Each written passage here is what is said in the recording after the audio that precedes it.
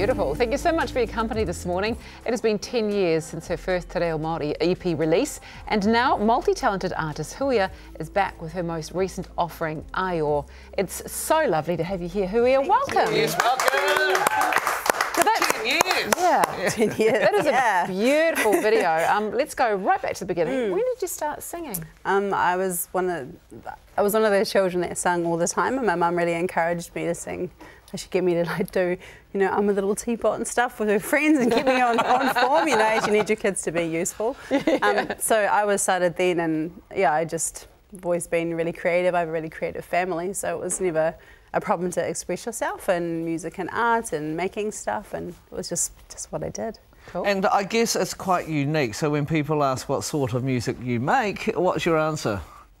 Ambient electronic world music. Yeah. Seems to be the category. And it is beautiful too, Oh yeah, by I run Cog Studio with my husband, and he's like an award-winning drum and bass producer, so it does help to have a really amazing studio and amazing husband and team who can help put everything together. Yeah. I'm so grateful. Oh, I bet it does. It'd be very, very convenient, wouldn't it? It is. This is a full Te Reo EP. What's your journey been? Did you grow up speaking it, or how?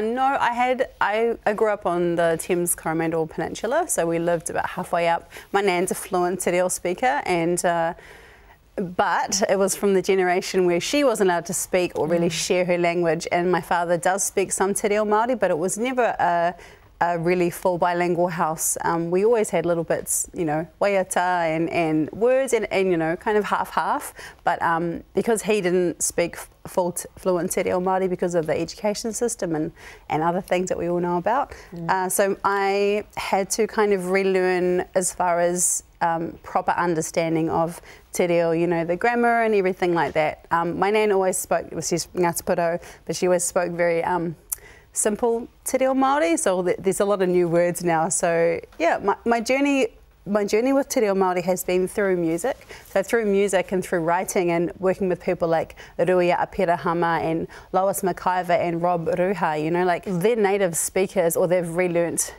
as well. Rob and Ruia are native, and Lois she kind of went through that journey a lot earlier. So that's been, my relationship with my own language that I feel I should know. So it's been an amazing process. A lot of people in that same situation, though, aren't they? Yeah. Yeah, it's so true. And I think the whole electronic beats and ambient music combined with Te Reo is just such a modern and unique approach. Yeah. It just works so well. When you're writing a song, do you start writing it in Te Reo or do you write it in English first? It's been a real transition period. So I did write in English first because that's what I knew how to do correctly. And then I did have amazing people like Ruia to help me understand the translations between. And it's not often a straight translation, which I think people will go, how do you say that in English? And actually it's more of an emotive translation most of the time. And then also with music not even being real words half the time, a real conversation and no grammar, there is a real emotive translation, in song. So yeah, it's quite So your single Aior, what does that actually mean? So Aior is to be at peace. My previous EP was called Ata, which is a word you put on before things to take caution. So Ata haere, be careful with where you go. Ata kōrero, be careful with the way you talk and you take care with your words. And Aior is just to be at peace. So You got some pretty strong messages through the album as well. So what drives you to do that?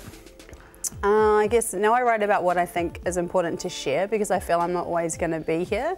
So while I am here in this life, I should share as many messages and as much education in all different areas. What I find with songs, people learn a lot from hearing a story or a journey. Yeah. Well, so now that I'm a bit older, it's different. Well, that's how kids have learned. I mean, you think about it, that's how you learn when you're a child, through song, isn't it?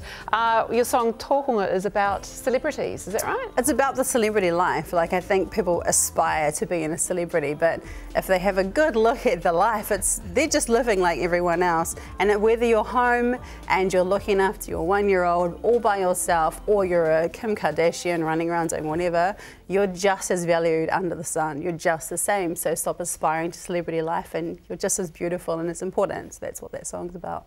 So not only with Chris's help at COG, you've also got we've had him on the show, Ray, before as well. So he writes the beats. I organised that. Oh, did you? Oh, thank you. Publicist as well, yeah. Oh, he's a legend. I like that guy. Well, he's we met Ray when he came to do a song called Handy Club at COG, and we just were like, wow, you know, he was 21 or 22, and he's so intelligent and so mature and in all areas of his life. So me and Chris were like, well, how about we weren't doing label stuff anymore, we're like kind of done with that, apart from our own stuff, of course, and we just thought, look, here's this really talented, you know, fluent Te Reo speaker, writes his own beats, raps, sings, is just a really good guy. Hey, let's help him out. So we've been working with him over the last few years because we really believe that he has a lot to offer. This is a real fan. So you've got your own stuff going on, and then COG, and you're also a promoter as well.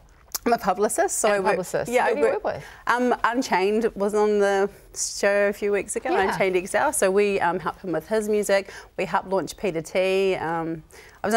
We've seen a lot of music through you know, the media channels over the years. But yeah, Peter T was one of our very first kind of urban artists that we work with. But I do all sorts of people. I've got a 17-year-old singer called Savannah who is an amazing performer as well. So yeah, I basically help people who are starting off their career, help them set up social media, set up their website, write content, get images right, all that kind of stuff. So then empowering them to go forward and know what to do, basically. Wow. Well, you're brilliant. What an exciting and diverse life you live. It is very busy. And I changed a tyre this morning. Yeah. So, and had a baby last year as well, baby number 2. Hey, Huia, thank you so much. Thank you. Been a pleasure chatting. You can check out more about Huia's music on her website. Her EP, Ayo, is available right now.